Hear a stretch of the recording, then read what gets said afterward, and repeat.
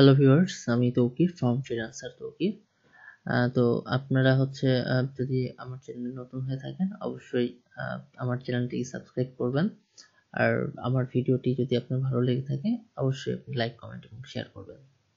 ওকে, প্রতিবারের মতো আজকেও যেটা বলছি সেটা হচ্ছে যে আমি যে টিউটোরিয়ালগুলো মূলত বানিয়ে থাকি এগুলো হচ্ছে যারা আসলে নতুন যারা শিখতে আসছে ওয়েব ডিজাইন বা দেখা যাচ্ছে যে এই টপিক jQuery যারা শিখতে আসছে, তো এদের জন্য আসলে। আর প্রকৃত অর্থে যারা আসলে অ্যাডভান্স লেভেলের লার্নার ওনাদের জন্য কিন্তু না।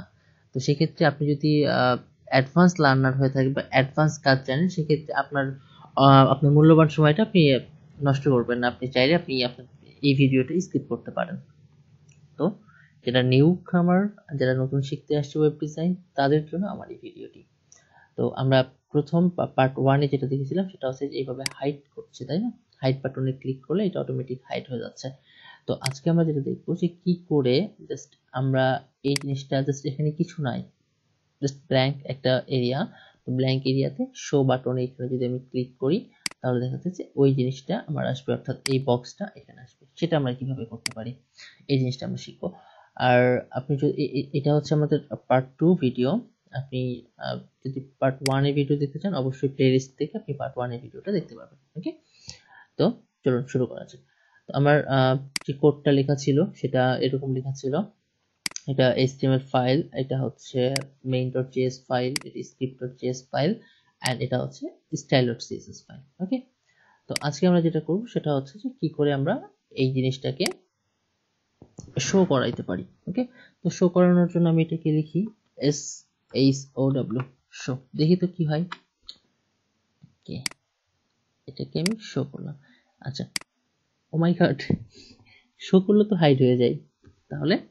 তাহলে যেটা করতে হবে সেটা হচ্ছে script.js, এখানে আমার কাজ করতে হবে। আচ্ছা, এখানে আমি শো দিই SHOW। ওকে, তাহলে কি হচ্ছে, document.ready, এখানে একটা ফাংশন তৈরি হচ্ছে, যে ফাংশনে আমার এই জিনিসটা অর্থাৎ হাইট হচ্ছে আমার ক্লাস, তাই তো? এই ক্লাসে ক্লিক করলে জাস্ট একটা কাজ করবে, সেটা হচ্ছে এই বক্সটা শো করবে। আচ্ছা, একটু দেখে আসি কিভাবে কাজ করে। কই, কোনো কাজ করে না। তার মানে কি, আমাকে প্রথম থেকে কোডটা লিখতে হবে, তাই তো? শুধুমাত্র আমরা অনেকে যেটা করি, যেটা নতুন শিখতে আসি, আমরা কি করি যে আমরা কোড চেঞ্জ করি, বা কোড চেঞ্জ করে রিনেম করে আমরা ট্রাই করি যে আসলে হচ্ছে কিনা। অনেক সময় কিন্তু হয়। তো আসলে বিষয়টা কি, এটা এরকম আসলে হাতুড়ে ডিজাইনার না হয়ে প্রকৃত অর্থে লজিক অনুসারে আমরা যদি আমাদের কাজগুলো করি, আমরা যদি আমাদের কাজগুলোকে বুঝতে পারি, ইনশাআল্লাহ তাহলে আমরা অদূর ভবিষ্যতে একজন ভালো ডিজাইনার হব, ওয়েব ডিজাইনার হব। ওকে, তো চলুন আমরা HTML থেকে শুরু করি। ওকে, HTML এ আমরা যেটা করব এখন সেটা হচ্ছে জাস্ট এই যে ফাইলটা, এই ফাইলটা কিন্তু আমার পার্ট 1 এ কিভাবে আমি লিখছি এই জিনিসটা সম্পূর্ণ দেওয়া আছে। আমি যেহেতু টাইম স্পেন্ড করব না সেই জন্য আমি ওই কোডটাই আমি আবার ইউজ করছি। ওকে, তো ইনপুট টাইপ বাটন ভ্যালু, অর্থাৎ ভ্যালু মানে হচ্ছে এই জিনিসটা আমার আউটপুটে শো করবে, অর্থাৎ এই শো নামক যে জিনিসটা লেখা আছে এই জিনিসটা আমার শো করবে। এবং আইডি কি দিব? আইডি অবশ্যই আমি দিব শো, যেহেতু আমি এটাকে শো করাচ্ছি। ওকে, এটা হচ্ছে আমার শো, দেন বক্স। তাহলে এই যে আইডি শো এবং হচ্ছে ভ্যালু শো, এই ভ্যালুটা হচ্ছে যে আমার আউটপুটে কি লেখা দেখাবে, আর এই আইডিটা, ভ্যালুটা আমার কি লেখা দেখাবে এবং আইডিটা হচ্ছে আমি এইটাকে ব্যাকিং দিয়ে কাজ করব, অর্থাৎ স্ক্রিপ্টিং এ কিভাবে আমি এটাকে কাজ করাবো। দেন বক্স। ওকে, আমি এটাতে চলে যাই একটু। আমার মেইন বক্স সেরকমই আছে, কোনো চেঞ্জ করার প্রয়োজন নাই। ওকে, আমার main.js এটাও সেম, এখানে পরিবর্তন করার কোনো প্রয়োজন নাই। এবার স্ক্রিপ্টের কাজ। ওকে, তাহলে আমরা একটা জিনিস দেখি, document.ready, এখানে একটা ফাংশন হচ্ছে। ফাংশনে তাহলে আমার কি হবে? ফাংশনে হবে এই যে শো নামক যে আইডিটা আছে, এই আইডিতে যদি আমি ক্লিক করি,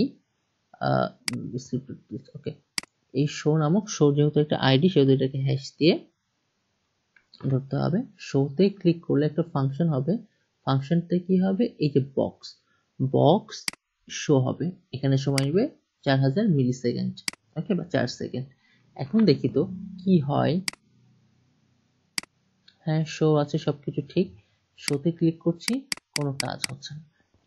কেন কাজ হচ্ছে না? কারণ অলরেডি আমার এই বক্সটা তো দেখাই যাচ্ছে।